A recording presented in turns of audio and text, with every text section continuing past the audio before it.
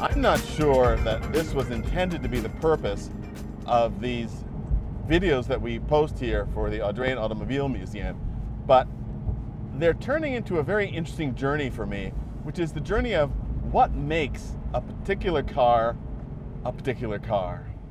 And especially when you're dealing with a brand like Porsche. What is it that makes a Porsche a Porsche? The car I'm in today is a 2016 Porsche 911R. And by just about any definition, any Porsche file certainly will tell you that this is a car that is both amazingly capable and somewhat hotly debated. I've got the reputation of somebody who's supposedly not a Porsche guy. And I take that with quite the grain of salt, because I like Ferraris, but I'm not a Ferrari guy. I like Citroens, I'm not a Citroen guy. I like Bentleys, I'm not a Bentley guy. But I do like for a car to have a certain amount of character that's different from something else. And my problem has been, if it can be easily defined, is that modern high-performance cars, whether they be sports cars or luxury GT cars, all have a certain sameness. They're all fast, some of them make a really nice sound, but ultimately they're not engaging cars to drive. They feel like sort of two-seater versions of luxury cars with loud engines and great acceleration. When a manufacturer builds a great reputation, like Porsche has, it's for a good reason. Porsche established its reputation as the giant killer, superbly engineered small, light, nimble cars with not a lot of power, but that easily punched above their weight. As time went on, as is the case with just about every car, as my friend Jay likes to always intone, the lower, longer, wider syndrome always takes effect. If you were to park a modern 911 next to a 356, it's astonishing. It's as if somebody's taken a little child's toy and inflated it with an air hose. I often thought the cars that Lotus builds, certainly the Elise for instance, is so much like the car that I think should be a Porsche in the spirit of the 356. But nonetheless, what Porsche is building today is something very, very different, and yet, deep in the Porsche engineering staff, there existed a desire to do something a little different, something that really harkened back to what Porsche was all about. And this car, the 2016 911R, is the result of just that desire. Of course, as I mentioned in previous videos, it's always interesting and slightly dangerous when a manufacturer goes back and uses a legendary name for a new car. The 911R was a very, very special variant of the 911 in 1967 that was designed to go GT racing. They never built the requisite number needed to have it homologated for GT racing, so they raced as prototypes. And that's a much more difficult class to race in. But nonetheless, they were amazing on the track and certainly reflected well to the 911s that they were selling on the road. And so, as Porsche came out with more and more capable performance cars that you could drive on the street, but really track day cars like the GT3 RS, some purists, most of them within Porsche, really longed for the days of the stripped down, essential performance car. One that you could easily drive on the street, but also have fun on track days as well. Certainly not an out-and-out race car. And the result was the 911R. And this car is very special because of something that I'm doing with my right hand that you don't do in a GT3 RS, which is shifting. It's got a manual 6-speed gearbox. That was one of the things that the purists absolutely demanded and that Porsche delivered in this car. And there is certainly the tactile satisfaction of 6-speed gearbox, especially this one. It's a really short throw, very, very responsive gearbox. And even on these local roads with a lot of traffic, or perhaps even more so on these local roads with a lot of traffic, the gearbox is very rewarding to use. Now, one of the other things that is a throwback to the early 911s is also this great houndstooth check interior. It's incredibly characterful and also quite practical, actually.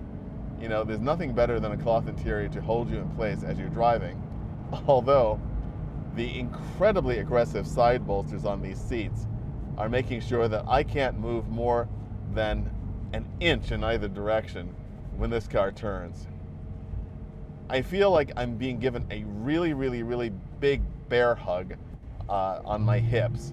Not altogether unpleasant, but certainly aggressive. As is always the case in a car like this, no matter how sporty it is, it's got a sport mode as well. Because, well, why not? There's also a choice for an exhaust cutout to get additional music from the exhaust. So I'm in sport mode right now, and I've got the exhaust enhancement on.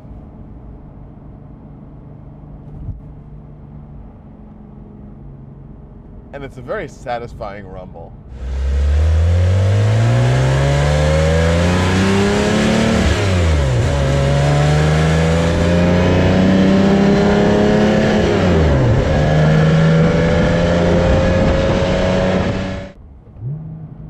You downshift, you get a little blip automatically, electronically programmed, which is also a neat thing.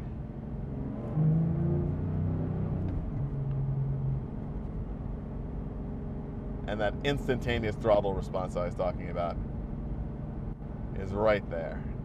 To make sure that this car has the stop to match the go, it's also got carbon ceramic brakes. And I am of mixed feeling about brakes like this. I think they're incredibly capable, God knows. But if you're going from car to car, shifting from car to car, brakes like this spoil you very quickly. You have to make sure that you don't expect this kind of response in any other car that you're driving at the moment, because you're not going to have it. Formula One drivers often talk about the fact that the response in their cars, the acceleration and the handling, is not really the thing that gets them. It's the fact that you stand on the brakes and the car stops now. That's the feeling you get from this 911R. It does really bring me back to the feeling of, I hesitate to say vintage 911 because we're talking about cars from the 1960s and 70s, and to me that still isn't vintage, but certainly a 911 of a different time. There was a lot of the analog in the 911R, and that's something that they purposely built in. But the question is there enough of it for me? Well, there probably couldn't ever be enough retro or analog for me, because that's the kind of guy I am. That's what I want from a car. But nonetheless, in today's marketing age, this is probably as much as the Porsche engineers can get away with without being spanked by the marketing guys. A friend of mine told the story about this car and driving it in Germany with the development engineer that's responsible for it, and how he sort of innocently asked a question about air conditioning and navigation and all that being in this car, power windows, and the engineer just went completely bonkers. It was clear that he did not want any of these things, but they couldn't actually build a car and sell a car today to their clientele without having those features which they viewed as essential. And it would have been a really interesting exercise to see what this car could have been without air conditioning, without electric windows. It could have been something quite astonishing. Now, on a summer day in New England, I'm not quite sure I'd want to drive it. I'm driving right now in great comfort in my blazer, my bow tie, the windows up, the air conditioning on a nice automatic setting.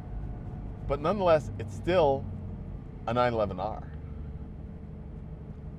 Which brings me to an even larger question. With all of the various performance variants that Porsche has built, is the 911R where they should have stopped?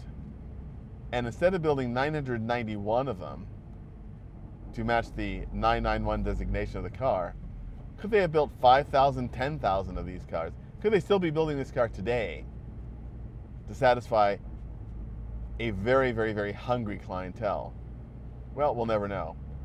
But does this make the 911R the ultimate modern 911? This car certainly makes a very satisfying sound, and it's got the go to go with the sound.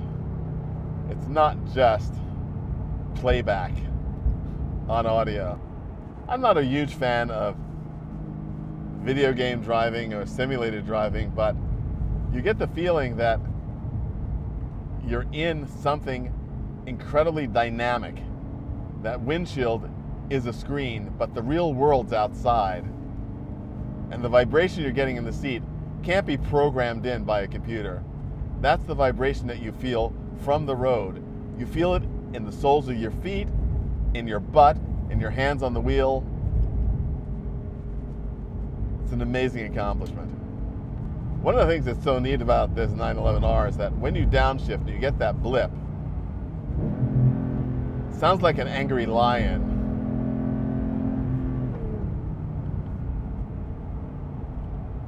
It's very much in character. It's just raring to go.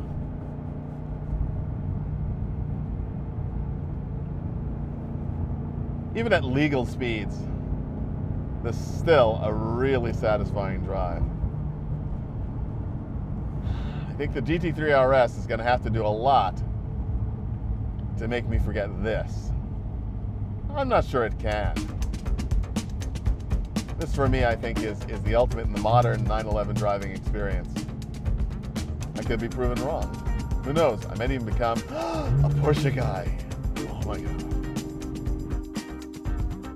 Hi, it's Donald with this week's Fun Fast Fact quiz question. The 911 began life in 1964 as the 901, the project number of the model. Of course, the 911R is technically a 991. While each subsequent development has carried a different number, the model name has remained the same. How many project numbers have carried the 911 name from 1964 to present? If you think you know, please write it in the comments below. Wait till next week to find out our answer. Thanks. If you like these videos, let your friends know. Subscribe, comment, share.